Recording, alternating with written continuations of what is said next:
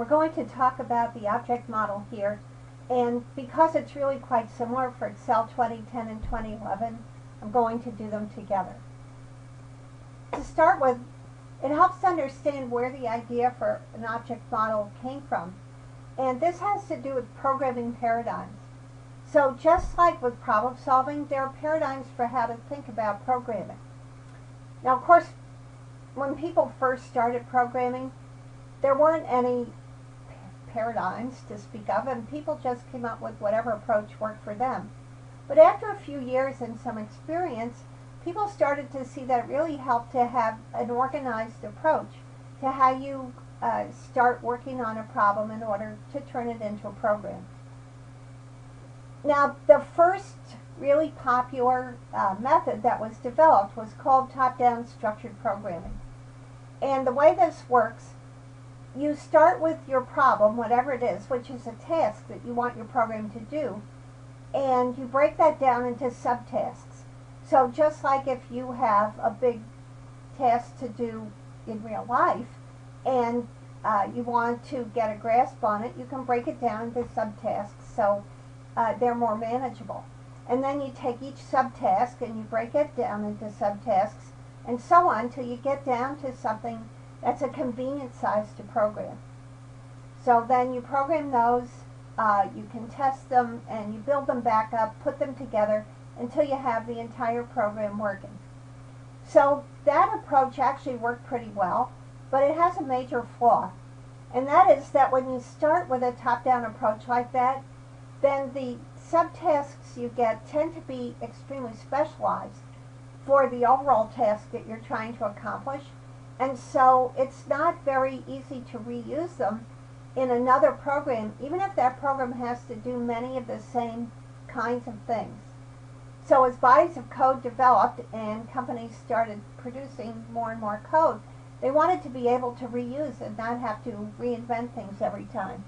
And that led to a different approach, which is called object-oriented programming. Now, this is more of a bottom-up than a top-down method. And what you do is you think about, well, what kinds of objects does my program need to use? And in our case, those objects would be things like, user forms, option buttons, list boxes, worksheets, those kind of things, the kinds of objects that you find in Excel. And then you think about, okay, well, for each object, what kind of things do I want my program to be able to work with on it?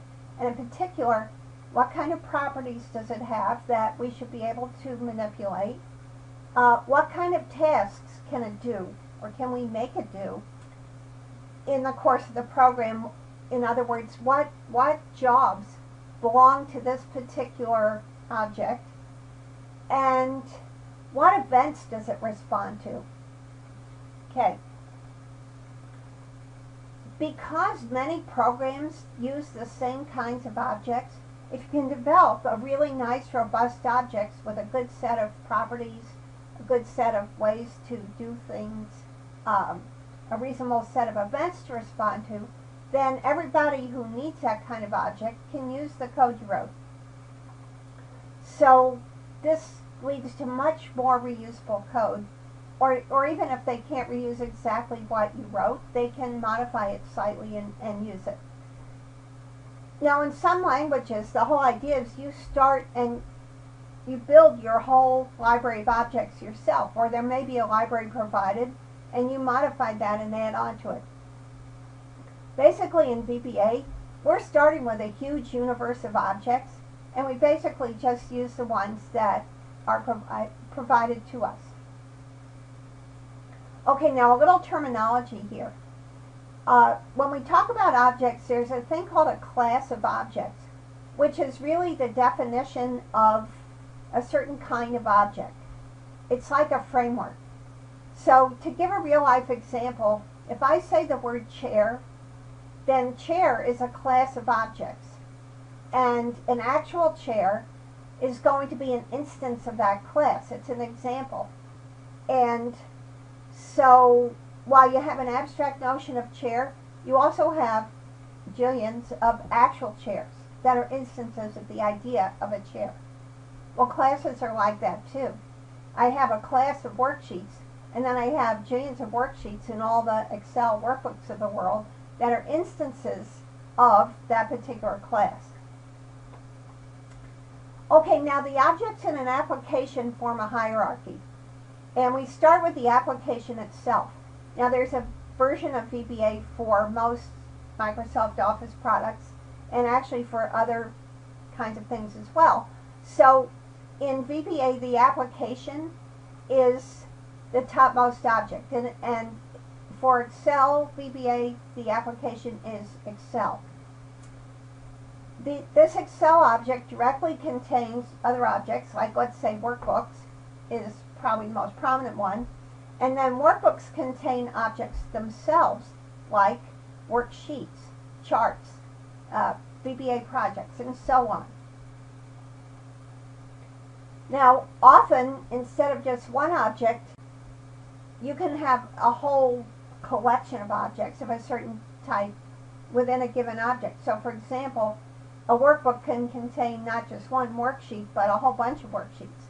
Of course, they have to have different names so you can identify them. And worksheets themselves contain many, many ranges. So each cell, for example, is a range, and then you can have collections of cells, too. A lot of times we'd be able to use a plural noun for a class, and you'll see that as we get into the notation, where there can be more than one.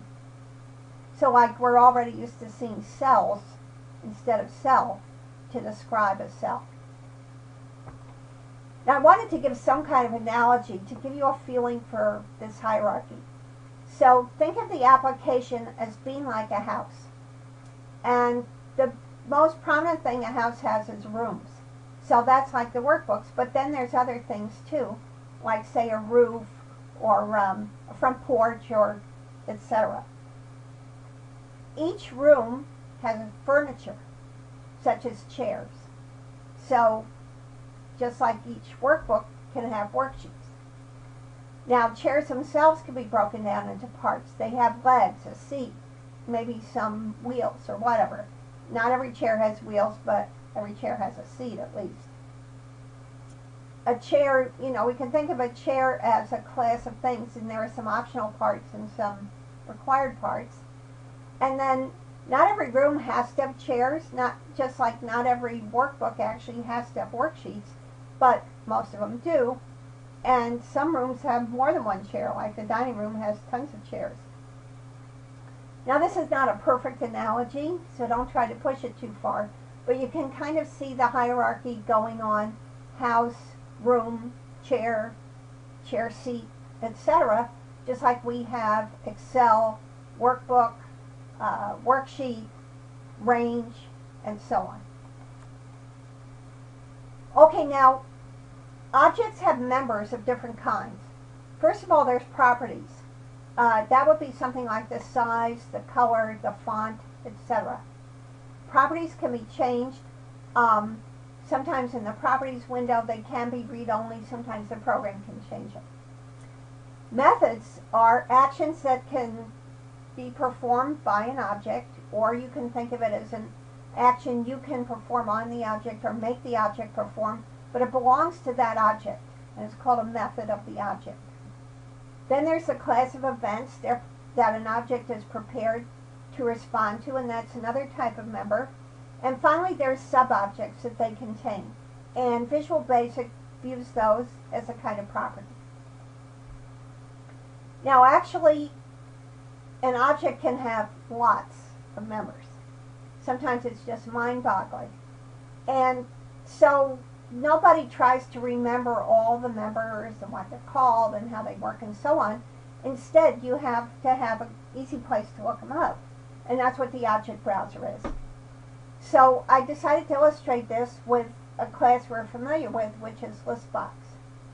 So here you can see I'm in the object browser, and I got to that by using the View menu to show the object browser.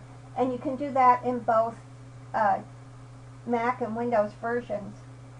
In the Windows version, you can also use the F2 key. Usually when I'm looking for something, I use the all libraries, although you can specialize it down, and you can take a look at that and see which ones are there. And I look for forms, and under forms I found Listbox. And with Listbox selected, here are all the members of Listbox. And you can see different kinds of icons. So this one is for a method. This one is for a property. This one's for an event. If you look up here, this little icon is for the properties menu. So Excel VBA is consistent in using this same icon for properties here and here. Okay. So here I am looking at Listbox. Again, here's a list of its properties. And here's a property called locked, which is a property with a Boolean value. Here's a member called add item, which is a method. And here's a event called key press, and that's something for which we can write an event handler. In Windows, if you're in the object browser and you want more information about a member of a class, you can just highlight it and press F1. In the Mac, you have to actually invoke help. But here's an example where I am showing the help that's available. So I have workbook highlighted, chosen here. I highlighted worksheets, and then I went to help, and I got help about the worksheets property of workbook. The help can be very helpful. Okay, now when you're working with the hierarchy, Excel uses a dot to go from one level to of the hierarchy to the next, and also to refer to things like properties, events, and methods. So let's suppose I have a list box, to stick with list boxes, and it's called list word, and it's in a user form. I'm going to call that form index list box. So this is from one of my actual examples, and it's in a workbook called index list box. Now, suppose I want to refer to this list box in my code.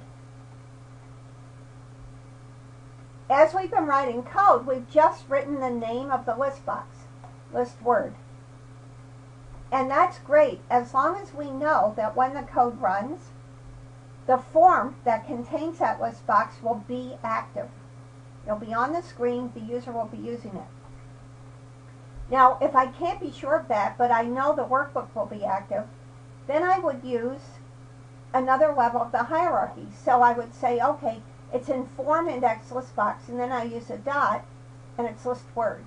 So this navigates me into the form and then into the name of the particular control I'm looking at.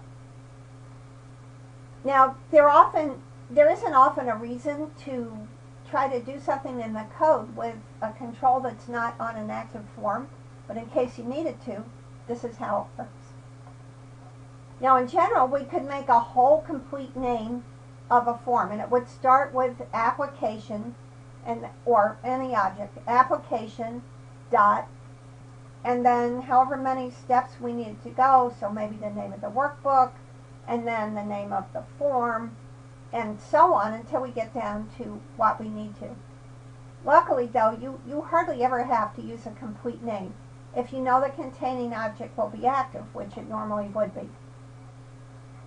But here's an example, and here I'm using form index list box dot list word, and that gets me to my actual list box, and then I want to refer to a method. So I still use a dot, but I put add item, and then in parentheses the new word that I want to add. So you can see that here we're going from an object to an object it contains. Here we're going from an object to a method, but it's still the dot. Now, there's one nice feature in VBA. If you're writing code and you put a dot, normally it's going to show you everything that could follow that dot. So that's really nice. And here, for example, I'm working on a program and I have my list box called list words, and I put a dot, And now I get this little menu which I can scroll down in, and it shows me all the members of ListBox that could go here. Now, you can also explore the object model independent of when you're writing a program. So let's say I'm programming and for some reason I want to know what color constants are available. So what you can do is open the object browser and choose the VBA library. And what I did that, and I'm showing you on the next slide, I chose color constants. Okay, so here it is. I'm in the object browser. I'm looking at the VBA library. I chose color constants, and here they are.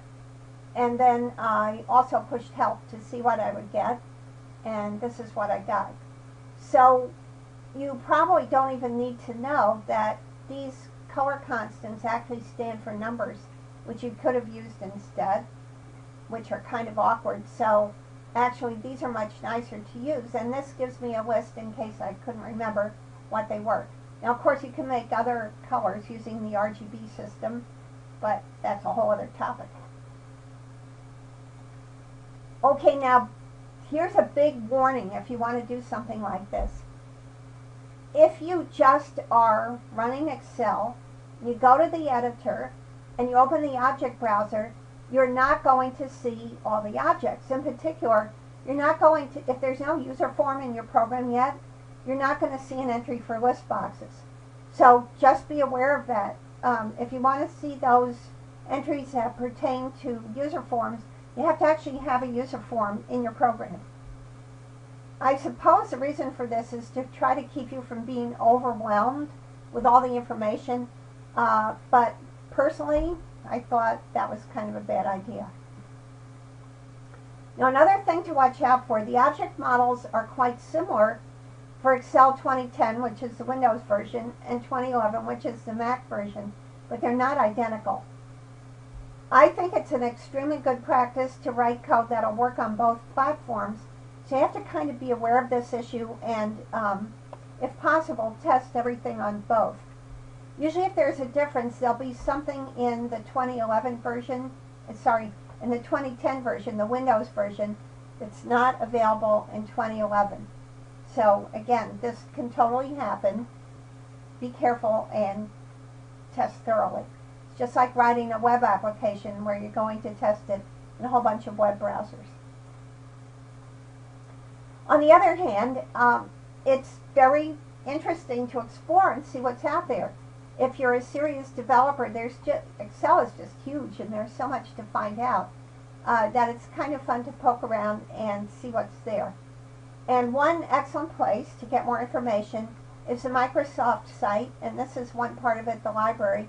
So I'm giving you the URL for it, so you can check there, or you can just, bounce around and look all through this site.